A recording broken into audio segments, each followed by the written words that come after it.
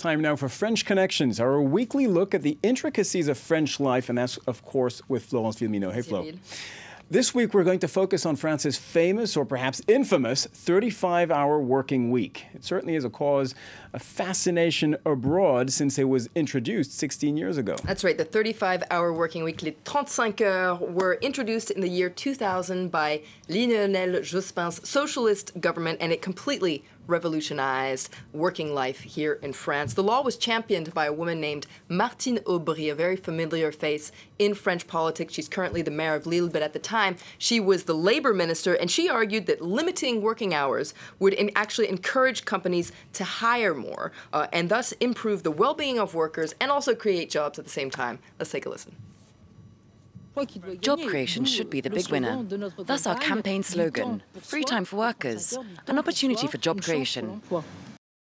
Now, when this was introduced, the big argument, economic argument by the government was it would create jobs. Did that work out? Well, the government promised it would create between 600 and 800,000 jobs. And in the 10 years that followed the law, 350,000 jobs were created. So a little bit less than they had promised. And also, some economists argued that actually the 35-hour working week didn't have anything to do with this period of job creation. Let's take a listen. We'll never really know the truth. To put it simply, we've observed that the evolution of job creation in France was completely parallel to job creation trends in other European countries. In other words, we haven't seen any link between job creation and the 35-hour week. And from the very, very beginning, Flo, the 35-hour week has been a very divisive issue. Of course, the right wing here in France and business representatives have been the fiercest critics. That's right. Critics say that the 35-hour working week is the root cause of France's problems in general. They say it makes France less competitive. It dissuades businesses from hiring people. It costs the state a lot of money. It's not going in the direction that the rest of the world is going in. What's interesting is when Nicolas Sarkozy ran for president in 2007, his campaign slogan was actually "Travailler plus pour gagner plus," work more to earn more. And at his first press conference as president, he vowed to do away with the law. Let's take a listen. Do you want 2008 to mark the end of the 35-hour work week? To be completely honest, yes.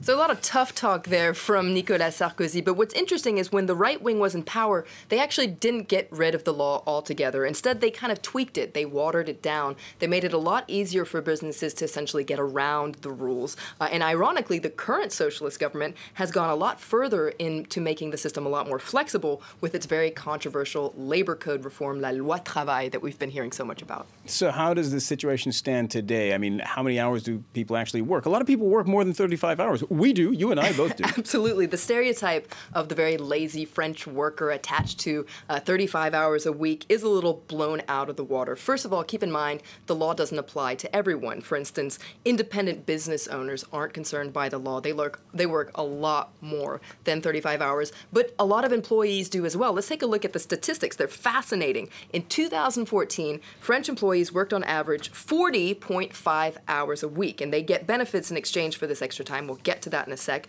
But you can see, compared to other countries, it is lower than Germany and the UK, but it's higher than Denmark here. So who actually works 35 hours a week? Mainly people who work by the hour and people who work in France's very large public sector. We've already explored this in French Connection. Les fonctionnaires represent, 20% of the workforce. So a lot of people do work 35 hours a week. And now, given what you said, this might surprise some of our viewers, but fewer hours doesn't mean less productive. In fact, French workers are some of the most productive in Europe. That's right. Some more fascinating statistics for you. If you look at labor productivity, so that is the value of goods and services produced per hour per worker, you can see France is pretty good. It's 5th highest in the EU. It's higher than Germany, higher than the United Kingdom, higher than the EU average here. And defenders of the 35 hours work week say, know, that's logical. The law completely improves the well-being of workers. It makes them more efficient and more productive. But a lot of people also are a little skeptical about these statistics. They said that you got to keep in mind unemployment is a lot higher in France, and that means that the least productive individuals actually don't have jobs, and so that tends to flatter France's productivity numbers. You've told us about the politics of all of this and how it divides left and right here in France. What does the average French person think of this? Well, it's a little bit hard to gauge. There are constantly polls on the issue, and they're very controversial and very contradictory. People tend to, have a very divided opinion, just like the political class. The only thing that's clear is that the 35-hour working week has given French workers a lot more free time. And that leads us to our word du jour, a word that comes up a lot, actually, in work life in France, RT. Now, this stands for réduction du temps de travail. Anytime an employee works over the legal limit, they either get paid extra time or they get time off. It's kind of like an extra vacation day that you can take whenever you want. And as you can imagine, French people quite like these RTTs because it tends to improve their work-life balance. Let's take a listen. When you have to work overtime, you tell yourself, that's okay because I'm going to get a day of RTT. It's a real breath of fresh air. So the million-dollar question really is this system sustainable in the long run? Well, countless politicians have vowed to do away with the system. Most recently, the conservative-controlled Senate actually tried to slip in getting rid of the system as part of the labor law reforms. But what's interesting is by reforming the 35-hour working week is really a political dynamite issue. In fact, any attempt to reform the system sparks major street protests, workers eager to protect this work-life balance that they cherish so much, these 35 hours, even if, after all, they work more than 35 hours.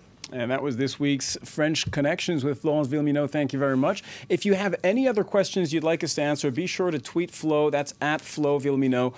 Be sure also to check out previous shows on our website on France24.com.